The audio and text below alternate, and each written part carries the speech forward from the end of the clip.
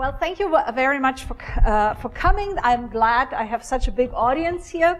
So, long title, I'm a geneticist, and what I hope to convince you is that genes are important, but maybe we overestimate what they can, because one of the interesting things is whenever I talk to other people who are not scientists, they're like, oh, if you do genes involved in things like criminal behavior or impulsive behavior, what are we going to do when we find genes involved in this? So I hope to convince you that even though that may be true that genes are involved in a lot of behaviors, they are not everything, and they are not unmodifiable.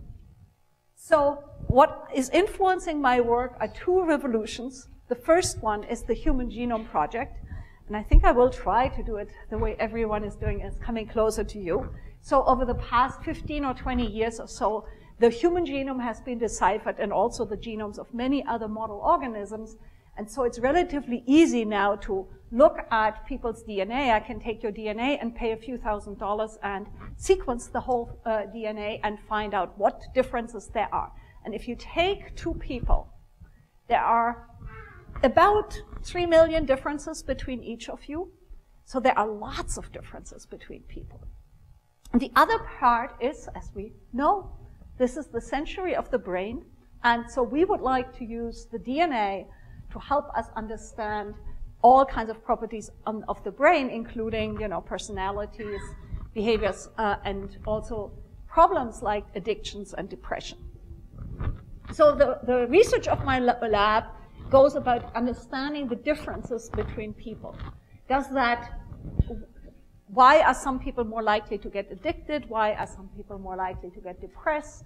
Is this influenced by your parents? Is it influenced by you yourself? What can you do? And how does that interact with your genetic differences? So the title of the Conte Center, unbeknownst to me, was Nature and Nurture Remodeled. I didn't even know this, but that was very close to the title that I chose anyway. So what I want to do is hopefully explain to you how the two things go together. So where does the word nature and nurture come from? Nurture means nutrition. You see here a somewhat overweight female. You probably recognize who this is. And she eats relatively healthy. She eats salad. She exercises 4 or 5 times a week and has decent cholesterol, but not too great, not too bad. Neither gained nor lost weight in the past few years. But I know if I ate as much as I wanted and I didn't exercise, it would not be good. So I know I can barely manipulate my environment. He is my husband. He is skinny, underweight. He eats a ton. He never exercises. He actually tries to gain weight and can't. And his cholesterol is like off-scale low. It's like under 120, which I've never heard. Total cholesterol. I've never heard of anyone having this low. So what is this? What is going on? Is this environment, or is this genes, or is this both of them? And why are there these differences? Well, I think my problem is the problem that Jim Neal, the founder of the Michigan Human Genetics Department, coined about 20, 30 years ago, the thrifty gene hypothesis. What that means is, if there's very little food, then if you can use every calorie you eat really well, you are the one to survive in a famine. So that's good for you. It's a thrifty gene that's good for you, and the people who have that property live the longest.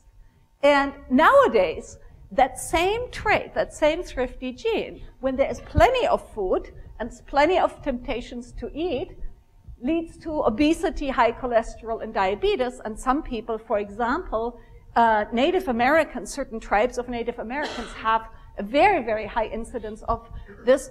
They were probably selected for this thrifty gene because they were in evolution under a lot of pressure of famines where they couldn't eat. So the same thrifty genes in another environment makes you survive less well.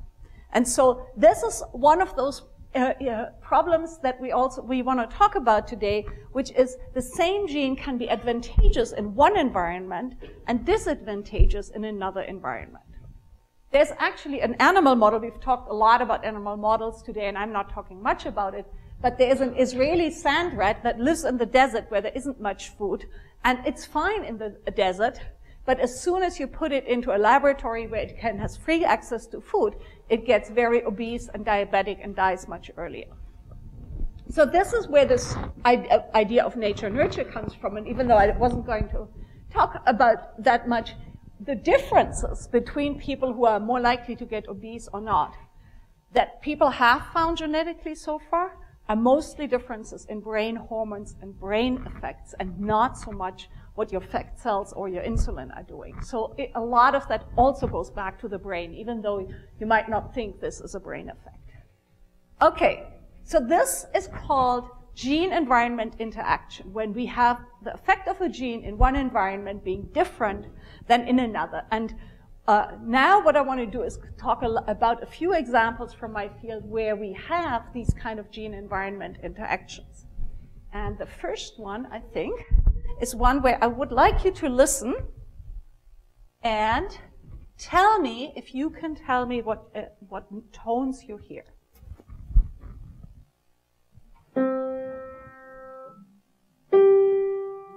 Yeah, it's a piano.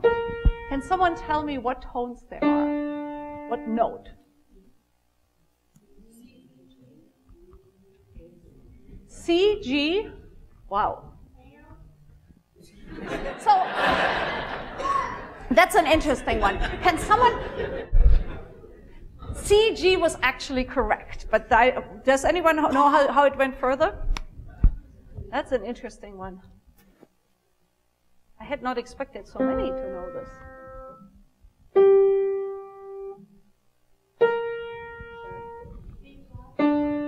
Wow. Yep.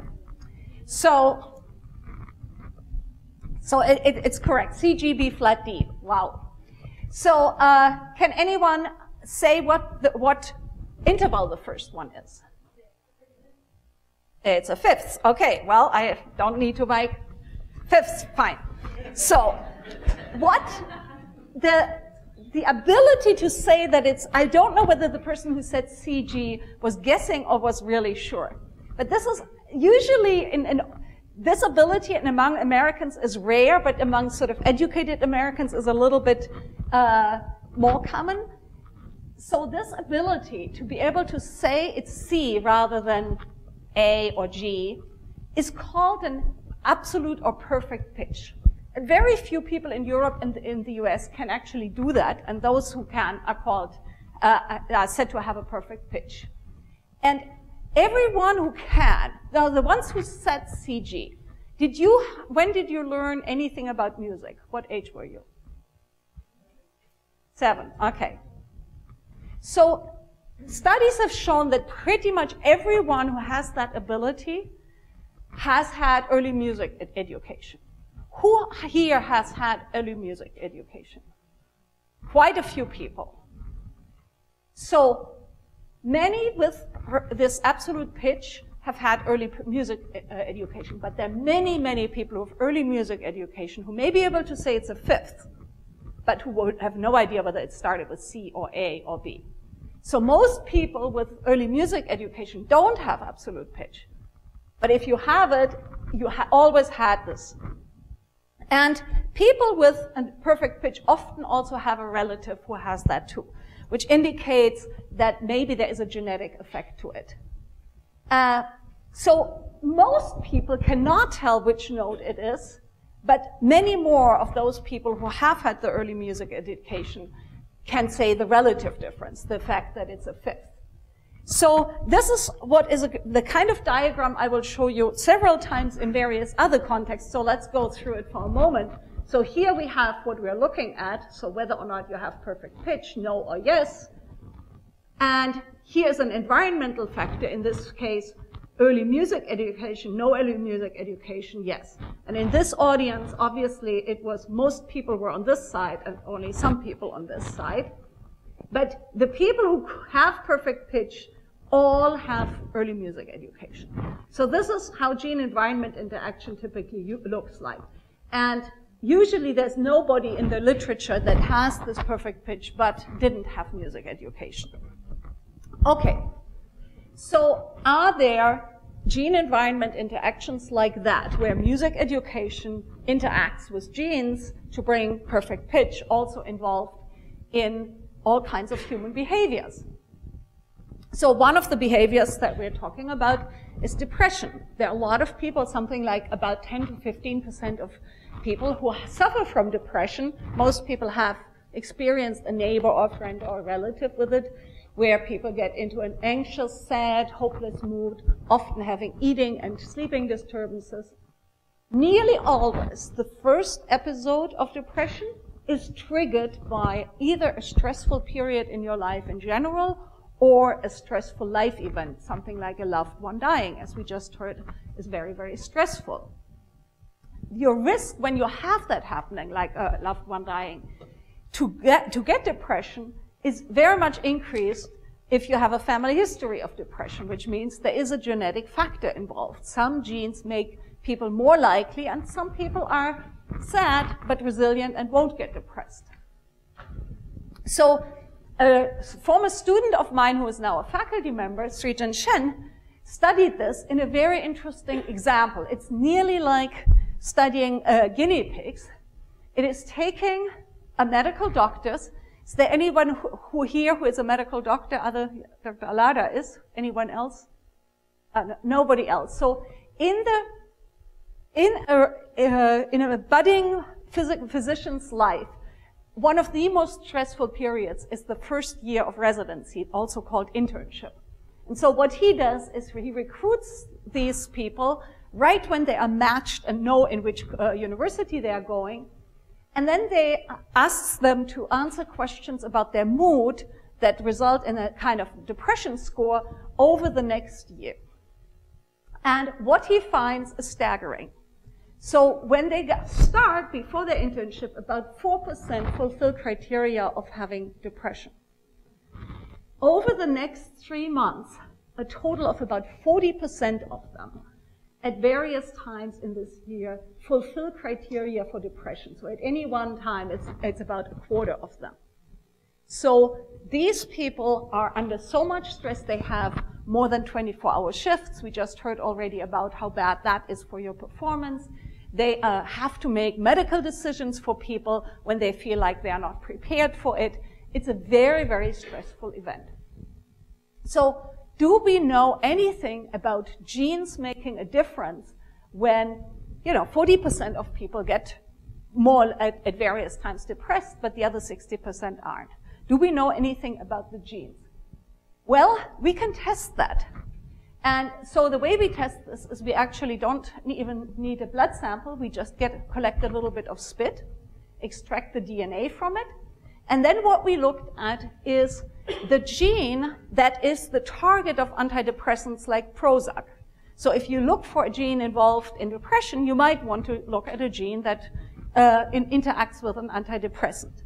And this gene, Larry just actually talked about the regions of a gene that are influencing whether or not a gene is used a lot or a little, the promoter region.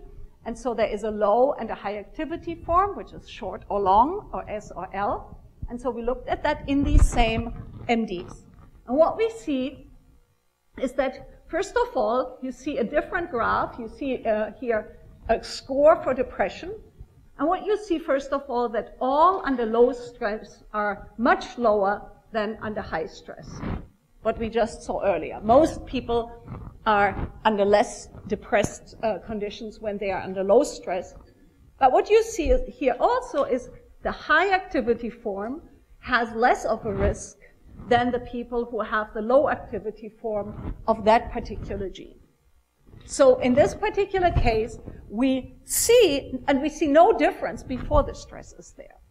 So to see the effect of the gene on depression, we need to test the people under stress.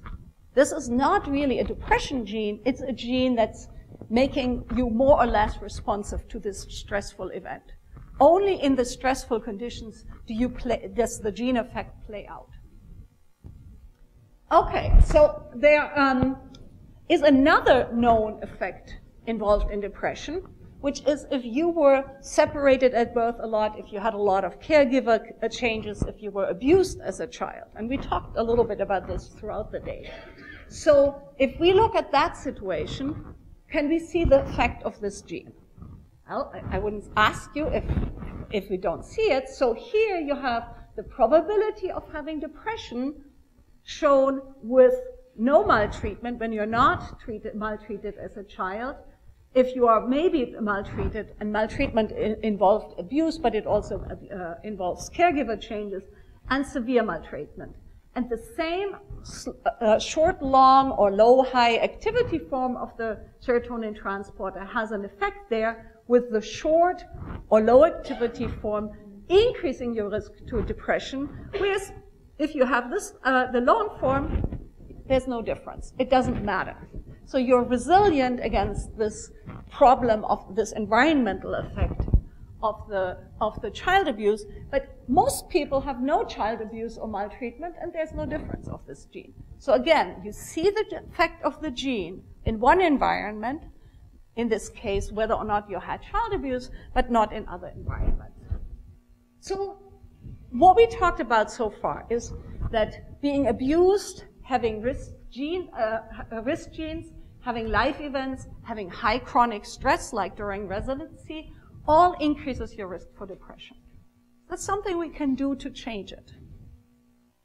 Well, what I want you to do now is close your eyes and just meditate for a moment. And the instructions, I'm not a meditation instructor, but what you want to do is you want to breathe carefully, slowly through your nose, and concentrate on feeling the air coming out of your nose right over your lips. And when you do that a few times, thoughts will come to your mind.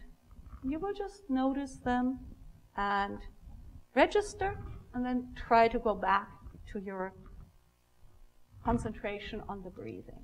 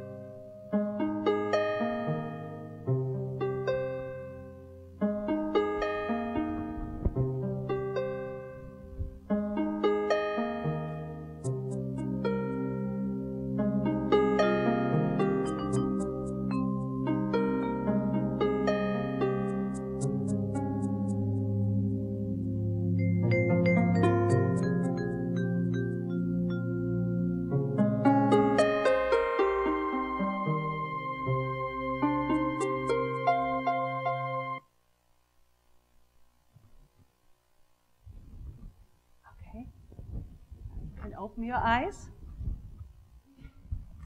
So, what have we done? Actually, research says if we do this a lot, we can actually change our genes. Well, the title is not exactly, I would not completely agree with this. This is the title that they had in the newspaper article about it. What we are changing is the expression of our genes, or how our genes are read. So what a study that just came out, and there are many other studies with similar results, has shown is if you meditate, you can show that certain genes are read more in your blood, in your cells, and other genes are read less. So you're actually changing not the gene's raw material, not the plan, but how the plan of the genes is executed. So yoga, meditation can actually induce changes at the genetic level. Well, guess what? It can also change things in your brain. So this is actually His Holiness the Dalai Lama in Wisconsin, near Ascana. He and a whole bunch of monks that have done meditation for more than 10,000 hours, that do this like daily for several hours, have been looked at in a scanner by several people, mostly it's Richard Davidson who was involved in this. And they have looked and said, what is the difference? And what they find is they look at the brain and they look where it gets activated when certain things happen. And what they find is that meditators will have more activity in the part of the brain where they're concentrating on things. So I was asking you to concentrate on sort of looking at yourself, at your thoughts coming in, and so that part is more active, and other parts of the brain that have to do with sort of distracting thoughts or things where they are less active. And there's a lot more about this. So this is just one example that is on the web. But overall, you can actually show that not only can you change how your genes are read, you also can change your brain permanently by doing things like meditation. In fact, there are a couple of other things you can do, which I'm not going to talk about. So exercise is a natural antidepressant. And in fact, exercise activates one particular substance called brain-derived neurogrowth factor, which is activated also by antidepressants. So it's exactly the same molecule that can be activated by exercise as is done by antidepressants. So nutrition, there are also nutritional things that can be done.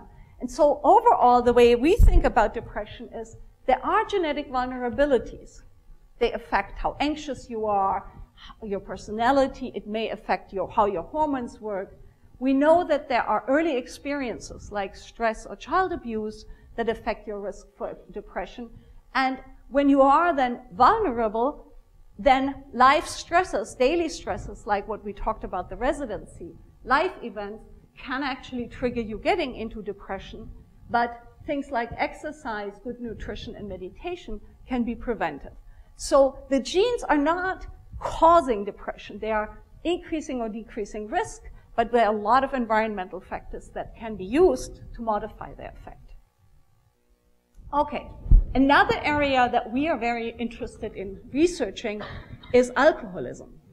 One of the things that we know already, not from genetics, but from many other studies, is that if you are very impulsive, if you are someone who really likes to try something new and gets excited very easily, that increases your risk of alcoholism. So we are also looking at impulsive behavior. And other people have also looked at that in terms of criminal behavior. So how does that work? How can we explain this, and can we identify genes involved? And so we do this in a study called the Michigan Longitudinal Study.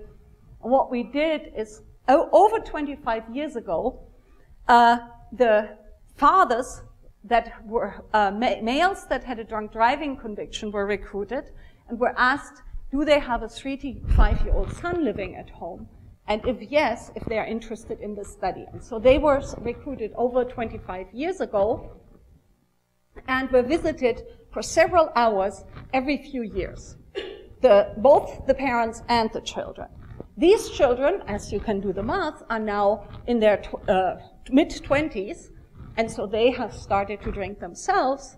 And so what we want to know is what is the effect of environment, of genes, of lots of things, about how these at-risk children develop and what makes some more likely to become addicted versus others. So we also looked at other families in the same neighborhood. And in the last couple of years, we've looked in these families and asked for DNA for genetic studies. And as you'll hear in a moment, we also put them in a scanner and asked them to do certain things in the scanner to look at those effects. And so this is probably the busiest slide, so hopefully we don't have to spend too much time on it. So the pathway that we are investigating is from genes to the brain to behavior to alcohol use in this case. And the gene that we are looking at that I want to tell you about is called GABA-A2. It's actually part of the pathway of when you take benzodiazepines like Valium. It acts on this particular molecule. So when we look at this, what we asked is, there is a link between this gene and alcoholism that was identified more than 10 years ago by a different group. And so what we asked is, can we figure out what behavior mediates this effect of this gene on alcohol? And can we find a specific brain region that affects this? So I told you already that being impulsive, exciting, is part of this. And so this is our hypothesis in this case. Can impulsivity be involved? And indeed, we identified impulsivity as one of the mediators of the effect of GABA on alcoholism. So we know now that this particular gene has an effect on alcoholism because a variant in this gene increases our impulsivity. So to look at where in the brain it might act, we put people into a scanner and we looked at how their brain gets activated in certain tasks. And one of the tasks is one where when you are in the scanner, it tells you, okay, now comes around where you might lose money, or you might gain money, or there's no money at stake. And people actually, parts of the regions of the brain light up when you anticipate that you might win $5. And they actually physically will get this money. So they know that they will get the money. It's not fake money. And everyone has a certain area of the brain that lights up in these kind of reward anticipation tasks.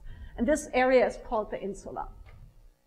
And what we found is that how much the insula lights up has to do with the genetics of this GABA variant. So the variation in this GABA gene changes how much it lights up. If you have a GG, you light up more, and if you have an AA, you light less. And how much this area of the brain lights up also has to do with how impulsive you are when you are filling out a questionnaire that asks you, oh, I really like to get excited, or I much prefer being sort of even-leveled mood. So what we can say is that this variant is associated with alcoholism through its effect on impulsivity and through a part of the brain called the insula that's involved with anticipating a reward. So can this be modified? Well, it turns out that parenting can modify this. And this is called in science parental monitoring, but I think all of us know what this means.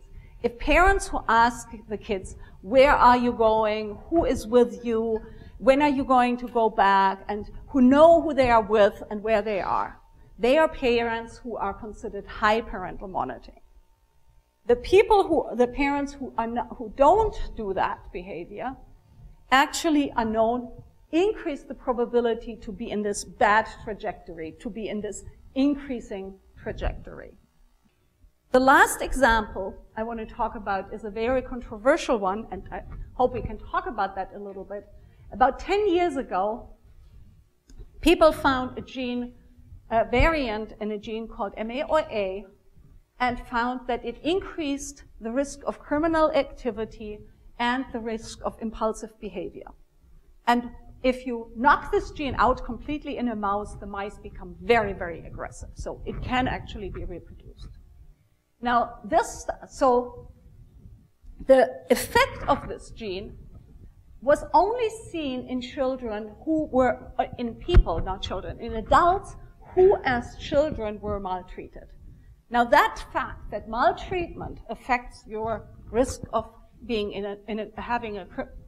committing crimes or being engaging in criminal behavior was known for a long time. I think most of us have heard about that if kids were beaten up, maltreated, abused as children, they are more likely to be in trouble later. And that is modified by this gene. So what you can see here is the people who are black, the black bars, show the adults who as children were maltreated, and they are much higher than the white bars, which are the people who were not maltreated. But the genotype, the high or low MAOA activity, affects this. And so this is another graph very similar to all the ones that we've shown so far, So if you have the low MAOA activity, you're more likely to have this antisocial or impulsive behavior than if you have the high MAOA activity. Now, this particular gene, because it was when it was found 10 years ago, has actually been used in courts to try to say, well, people always knew that if you were maltreated as a child, you are more likely to engage in criminal activity. But if you talk to a lawyer who defends such a criminal case, they say, there's always someone in the jury who says, yeah, but I was also beaten up as a child and I'm not committing murders. This doesn't count. And so the argument that is being made is, well, some of these make your some genes may make you more resilient against that kind of treatment, and other genes may make you more sensitive to this kind of treatment. So there have been a lot of trials, about a dozen or so in the past couple of years. And these are just newspaper and internet articles about mostly this particular genes finding, but also some brain scans that people are using. So we talked a little bit about what that means. So you have genetic variation that makes some people more at risk and some people less at risk. But does that mean that excuse criminal behavior, for example? Does that mean we can use this as an excuse? I think no, because what we talked about is we can also modify our own behavior, and we can stop the genes from having the effect by what we are doing. So, to summarize what I hopefully got across today, is genes have everything to do with behavior. There are genes involved in any behavior that you can possibly think of.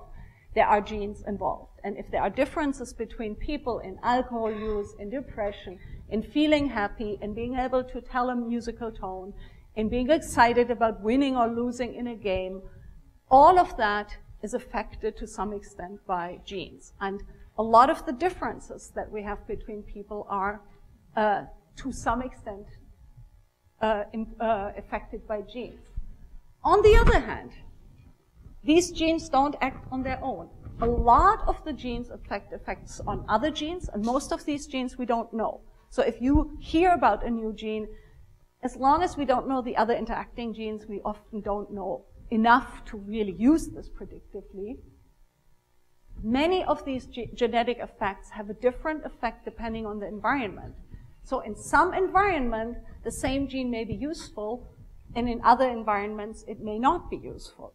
So it may be that you, instead of looking at the genes as deterministic, as, oh, I have the gene for so-and-so, therefore I can drink, I can't help, this is my fate, you can actually do something about the environment and say, well, I have this gene, so I need to do certain precautions to not see this gene's effect. And in the case of depression and alcoholism, we know a little bit about that. So for most behaviors, the environment has a strong effect, and the environment interacts with the genes. And we have, when the last point here is one that we might want to talk about a little bit, because whenever we sort of behavioral geneticists talk to people about the fact that there may be genes involved in how impulsive you are and in things like alcoholism or criminal behavior, they say, well, if it's in the genes, then we can't do anything about it. This is a dangerous proposition, whereas free will. But the fact is, we've known for 20 years, for 50 years, that bad abuse also makes you more likely to engage in certain behaviors. We have no control about that either, right? We have our gene as our burden, but we also have our childhood environment as burden. And so both of them are things we have to live with and have to move on and change the environment now. So the third, I don't know why it skipped. I must have pressed one. I must have pressed the button I wasn't supposed to do. Well, the third point is, even though there are historic environmental factors such as child abuse, there are also current environmental factors that can modify the effects. So even though we think of genes as being permanent and deterministic, you can see that something like meditation can change how your genes are expressed. And there are many other, Okay, doesn't matter. I think this says stop talking. Don't worry about it. So I think I should stop here and say thank you for your attention.